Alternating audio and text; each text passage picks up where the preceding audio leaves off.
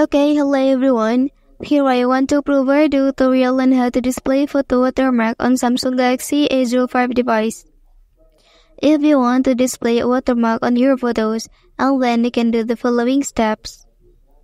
First of all, please open camera application on your device.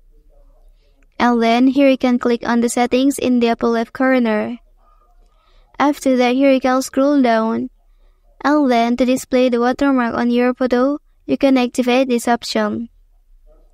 Okay, and then the watermark on your photo has been successfully displayed.